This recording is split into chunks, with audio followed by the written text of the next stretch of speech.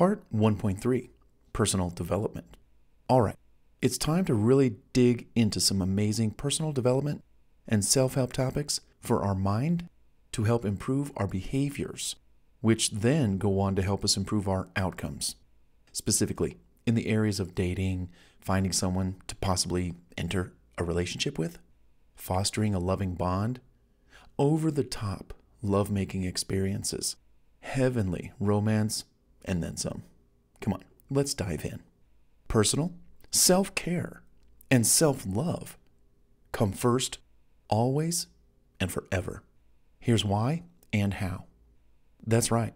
Self-love and self-care come first, always and forever. Now, repeat after me. I love myself. I love myself. I love myself. I'm going to be good to myself from now on. I'm all I have, now and forever. So why not be good to myself? Fine, you got it. I love myself, and that's all there is to it. I love myself. I'm going to be good to myself, starting right now and from this day forward. That's some little message there, huh? I love myself.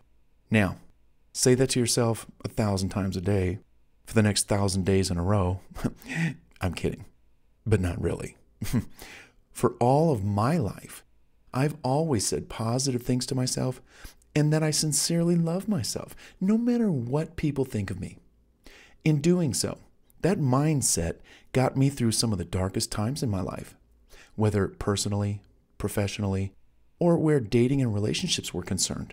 If you think about it, loving yourself, being good to yourself, and then some, will always keep a smile on your face. That kind of energy is what the world needs, and your prospective lover of life and romance wants to see from you as well.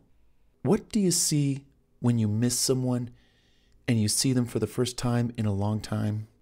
You see them smile at you. When you give someone a gift that really makes them feel good inside, what do they do when they look at you? They smile.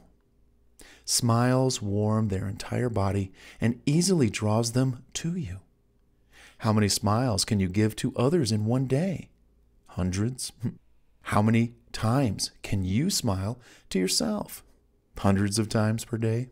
You know, when it comes to getting into any kind of intimate relationship with someone, I would never want to enter that relationship without a tremendous amount of self-love, self-care, happiness, and smiling, glowing inside of me 24/7, 365. Because guess what? Until the one comes along, you've got to be happy every day, to be in the right mood, to see, catch, attract, talk to, and entertain any and all prospective dates and mates that you might want in your life. You can't do that if you're sad, depressed, anxious, desperate, or in a sour mood. So, self-love, self-adoration, and to a healthy extent, self-care, self-development in every possible way is the ultimate prerequisite to falling in love with someone, bringing a lot to the table to keep them in your life, and influencing them to fall in love with you too. Makes sense, right? Well, let's dive right into this section, part 1.3, and devour everything you're about to be exposed to. Really, when you take it all in, keep what you like, what you think applies, there's no doubt you will become a changed person for the better and for life.